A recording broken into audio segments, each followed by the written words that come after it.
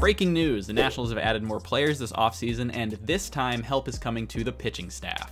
The Nats signed right-handed pitcher Trevor Williams to a 2-year, $13 million contract and drafted right-handed pitcher Thad Ward in the Rule 5 draft. For those who may not know, the Rule 5 draft is a special player selection that happens during the offseason. Players eligible for the draft are minor league players not on a team's 40-man roster that have at least 4 to 5 years of service time depending on what age they signed.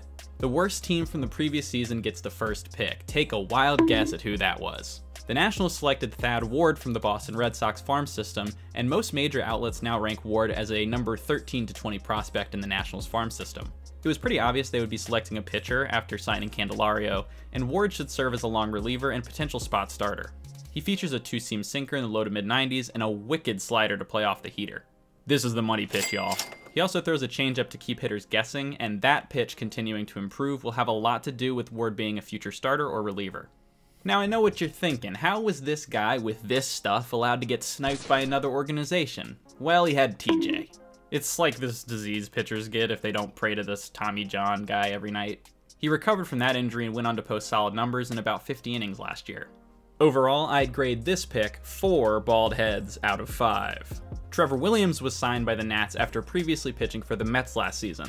He picked up some huge innings for that team last year when the other starters went on the IL because of old age. In a somewhat chaotic operation, he managed a 3.21 ERA across nearly 90 innings of work. And that's because he's a guy who does whatever is asked of him.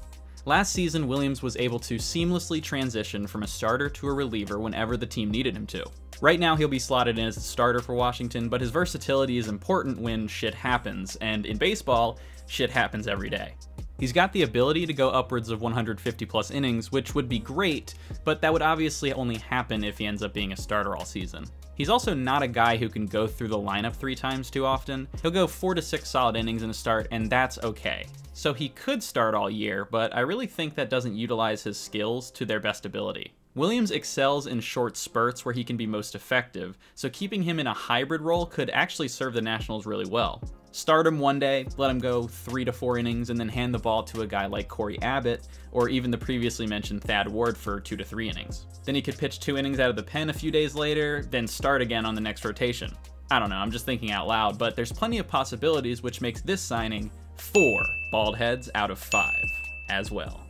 Good job, Rizzo. Now bring back the eraser.